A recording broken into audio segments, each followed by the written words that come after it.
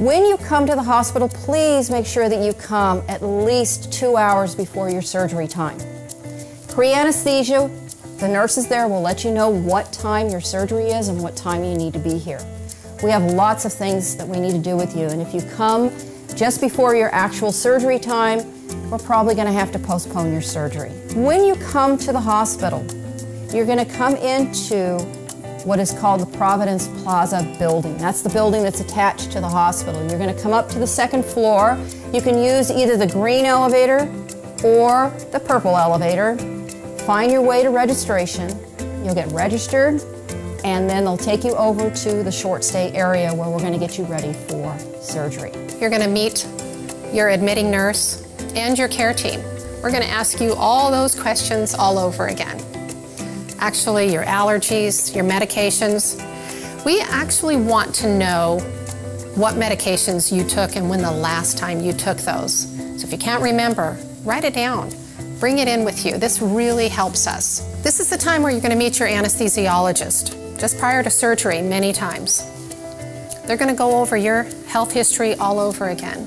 They're going to confirm your allergies, what medicines you took, and your health history, and come up with an anesthesia plan for you. You may have a block, what we call a nerve block, to eliminate the pain after surgery. Most patients for surgery have a spinal anesthetic for this type of procedure. We're going to mark the area that you have your surgery, your hip, your knee. Please don't mark that for us. Your surgeon and you will mark that area. You're going to see your surgeon. If you have any last-minute questions, that's the time to ask them. Once you're ready to go into the operating room, you may have a few extra things, some compression hose on your legs. Those will help prevent the blood clots from forming. Your surgeon may prescribe some pain medications that are given just before you go into the operating room. Now, when it's time for you to go to the operating room, your family and your friends and whoever else has come with you will be taken over to the surgery waiting lounge. And it's going to be really important that they sign in if they're going to stay there, because they'll get a special number that's associated with you. And up on the reader board in that room, let's say, for example, you're number 3. Your family and friends will be able to see that number 3 just went to the operating room, number 3 just went to recovery, and now number 3 is going up to the orthopedic floor. If your family isn't able to stay, that's okay.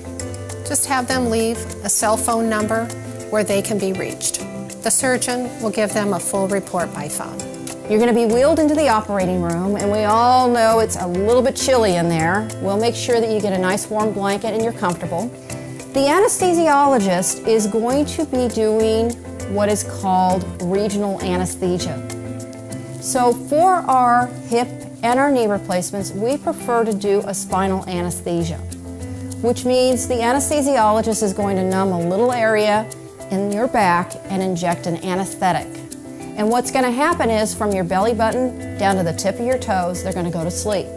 Now, we prefer the spinal anesthesia because there's less blood loss, less risk of blood clots, and there's less risk of surgical site infections. And before you know it, you're going to wake up.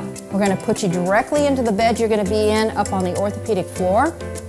We'll give you a nice warm blanket, and we'll take you over to the recovery room.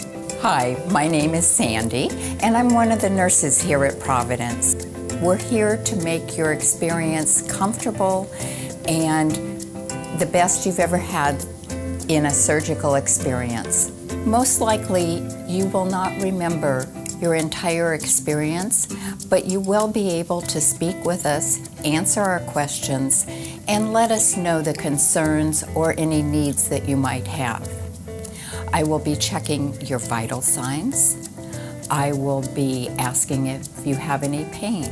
If you've had a total knee joint replaced, we will be doing the nerve block in the recovery room as explained by your anesthesiologist. At this time, we will close the curtains around your bed to ensure privacy. After we have ensured that you're safe and that your vital signs are stable and that your pain is under control, if you have any. Usually you don't in recovery. But remember, if you start having any discomfort, let your nurse know. When you are medically stable, we're going to move you up to 3 East, which is the spine ortho floor, and you're going to be taken care of, and that will be the point that you'll be starting your post-op recovery for your total knee or your total hip replacement. Hi, I'm Katie Hutchinson, Executive Director of the Providence Community Health Foundation. We're very proud to provide these videos to you.